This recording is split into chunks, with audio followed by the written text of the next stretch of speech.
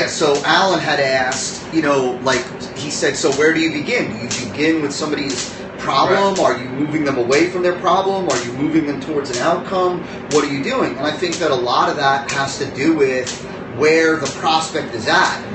What is the conversation that's going on in their mind? Where are you jumping into that? Because, look, for the individual that... typical Gene Schwartz, for the individual that has a problem, is fully aware of it, and knows that they desperately want relief from that problem, well, I think you'd be leaving a gargantuan amount of money on the table to not start with that problem. But wait, on that, okay? Yeah. Because this is a point where Todd and I may differ greatly, I don't know. To me, that is all selling, no marketing. When someone is in that position, it's not a marketing job anymore. They're already looking for a solution. They've already convinced themselves they need a solution. No, now, wait, hang on. Because I disagree with you. I know you're going to disagree with it. My perspective on it is that... I'm not talking to your Periscope people.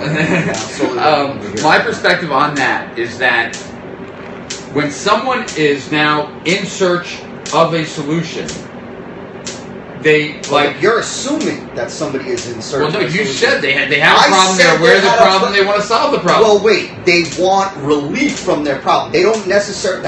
They might have, let's say, low back pain, but they haven't. They don't know yet whether are they looking for a chiropractor, massage therapist, drugs, surgery. They just know they've got back pain and they want it gone. I would say that in general, even that's maybe right on the borderline. But I think a lot of people. Okay, here's my deal, and you can disagree. I think the majority of people who call themselves marketers don't market at all.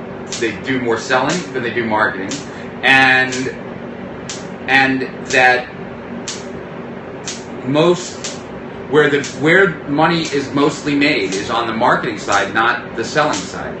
And if you look at all the big product launches, you'll see that those were all marketed. There wasn't a need in the market. People weren't desperately searching for a solution for that thing at that time. Mm-hmm. And so when and I talked about this in the webinar that we just did. You have the prospect pyramid. 3% are want to buy right now. The webinar what at strategicprofits.com. When someone is already in pursuit of a solution, they really are now open to being sold. They don't do you know what I mean? The time to market is when they have the problem. They're not searching. They don't even know whether it's solvable or not. Mm-hmm. They haven't pursued any. Should the copy on a cold traffic ad speak to the problem, then your page speak about the solution? Well, good question. Who asked that? It's faded out. Well, the copy, but once you get into copy, it depends, because if it's a sales letter, that's a sales situation. That was Alan, by the way. Yeah. I'm just going to show Alan for a second. So he can be embarrassed on screen. Wow, that will never happen again. Our cameraman farted on a live Periscope. Oh, man. Talk about... And 2 people left, because they said it smelled. Actually, I thought I saw more hearts. Somebody was I think most people, especially in our market, they group selling and marketing as one thing. They're totally different, and they confuse selling with marketing, and so they tend to oversell and undermarket.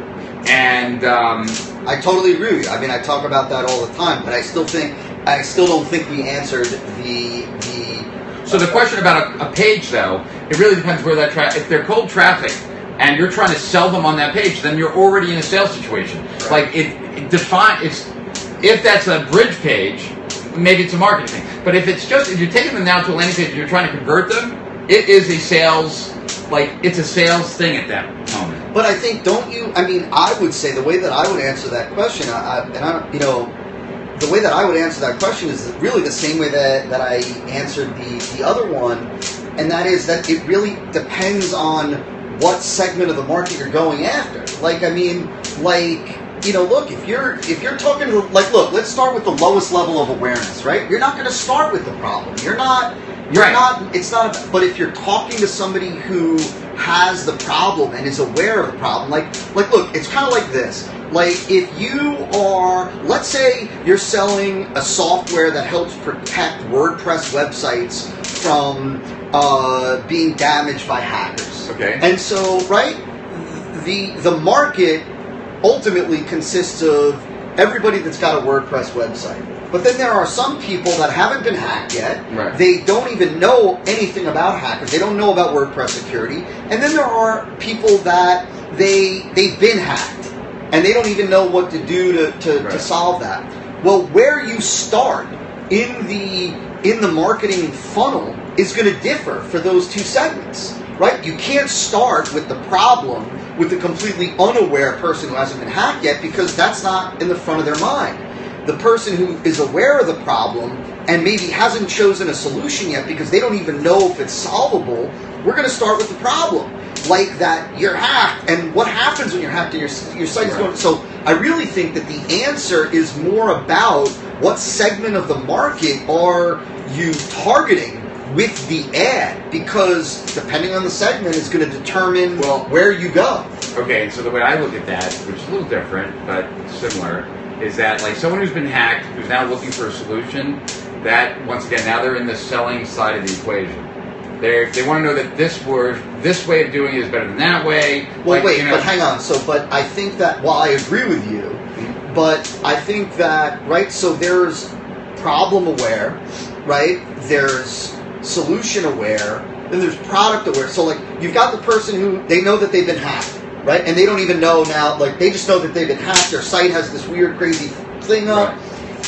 And they just know that they can't figure out it, right? Then there's an individual that they're aware of all the different solutions out there, and now it's about marketing and selling them on why they want to go the software route and not, let's say, the consultant route or the new server route or something like that. Then you've got the individual that has decided they want software. They're now searching in Google, for, WordPress hacking prevention software or whatever. And now you have to still convince them through marketing and selling that your software application is the best of all software applications. See, I would see that as much more of